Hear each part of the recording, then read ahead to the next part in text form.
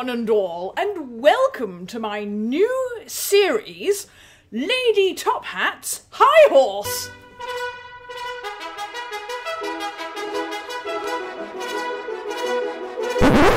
In this series, I will give my opinion on games that I have played and then rank them according to a highly convoluted and elite scoring system. Super! In my last live stream, I played the Turing Test. This game is a puzzle game that was released in August 2016 by Square Enix.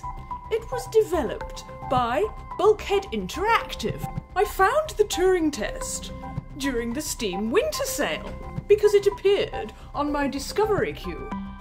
It was recommended to me because I like puzzle games.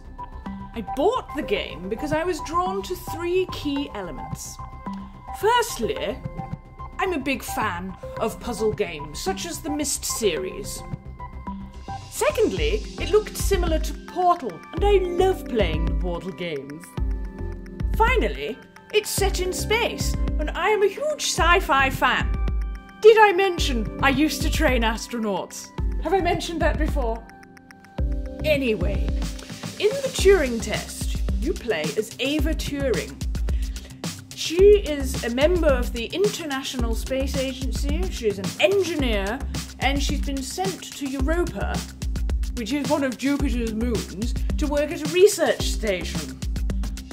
She's woken from sleep by a supercilious robot called Tom, and quite frankly, he's very dry compared to Wheatley. The game progresses as a series of rooms through which Ava must navigate using energy blocks and an EMT, some pistol-type device for shooting energy ball thingies, and various electrically powered components. Backstory is provided by Tom, who slowly reveals what the rest of the crew have been up to and why all these tests are in place. And now I shall get on my high horse. The Turing Test is a test developed by Alan Turing in 1950 of a machine's ability to distinguish between intelligent behaviour from a computer or from a human. However, Alan Turing worked at Bletchley Park, Britain's code-breaking centre during World War II, where he devised a number of techniques for breaking the ciphers of those scallywag Jerrys. Surely a game featuring a character named Turing should involve cracking ciphers and be based in jolly old England, not some far-flung corner of the solar system, running around with a silly little pistol and picking up boxes.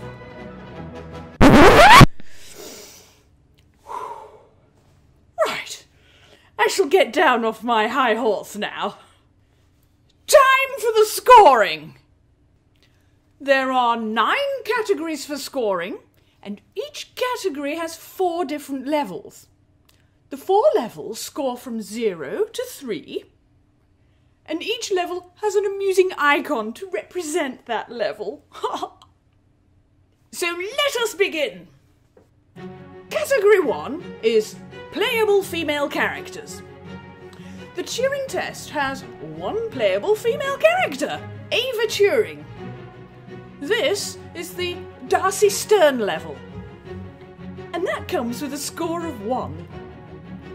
Category 2 is story. The Turing Test has a good story, with elements of space travel, adventure, philosophy, and puzzle solving. This is the Mass Effect level, which scores 2. Category 3 is challenge. The Turing Test has simple controls, but challenging puzzles. I even had to consult the walkthrough on a couple of occasions, but it's not so frustrating that I had to rage quit. This is the Skyrim level, which scores 2. Category 4 is music score. The Turing Test has no music score to speak of. Just some eerie sound effects and that very annoying AI. I gave this the rusty harmonica level with a score of 0. Category 5 is graphics. The Turing Test runs at a full 1080p, and it therefore reaches the 1080p level. That scores 3. Category 6 is cost. Currently, the Turing Test costs $20 on Steam. This is probably too much. However, I picked it up during a Steam sale for half price. In which case, the price was just right. At the Downton Abbey level of cost, that scores a 3. Category 7 is distribution platform. The Turing Test is available on Steam with full achievements, trading cards, the full thing. And therefore, this is the highest accolade any game can aspire to, and so it gets another 3 points. Category 8 is top hats. Sadly, there are no top hats in this game. It appears that there are no top hats in space. Rubbish. That scores a big fat 0. Likewise, category 9 is horses.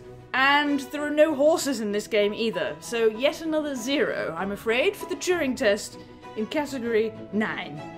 So, the Turing Test receives an overall score of 14 points.